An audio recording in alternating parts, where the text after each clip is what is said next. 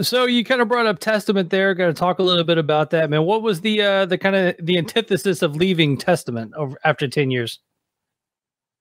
Well, it was really just scheduling. That was merely it. I mean, it was a very amicable split, and nobody wanted it to happen. But I know Testament had, they've got to keep going, and I during the pandemic, I took time to start curating a lot of my projects, a lot of the things going on. So when I was laying things down on the calendar, they were just starting to kind of conflict with some of Testament's plans, and it's understandable, and so when it came down to like, man, we all have to do something here. It all came together pretty easy, pretty quickly for Testament, when I was like, guys, I don't know if I can make all what you need, and I know you guys need somebody, they're slamming for you guys the whole round, and bringing in a guy for a few days here and there while I take off and do some one-off kind of things, or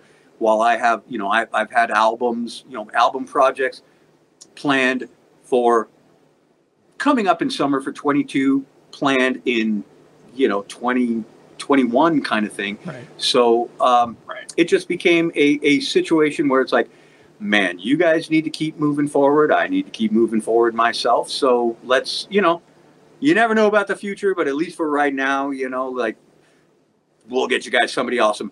And look who they ended up with, the mighty Mr. Dave Lombardo. I mean, win all over the place.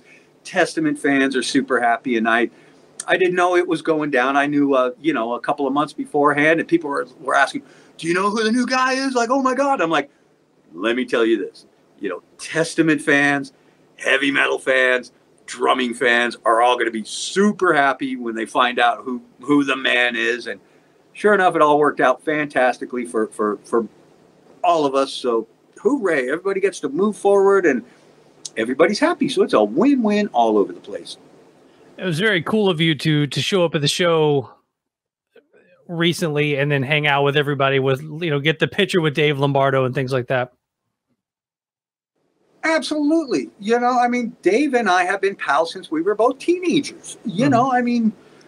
We did our very first tour together. I was 16, he was 18, something like that. I've known Dave since I was 15, and he was like probably 18, something like that. So we've known each other forever. Their very first, West Coast tour, I was their light guy for, and that kind of thing. So we go back a long way, and I got to make a little, vocal contribution to Show No Mercy. Hey man, I was on the second thrash metal album ever. How awesome is that? So Dave and I have been pals for a long time, and I'm so happy that he's the man for the job. It was a natural choice, it worked out great. So I was really stoked to go down there and be a part of be a part of that night. It was great. We had a great time.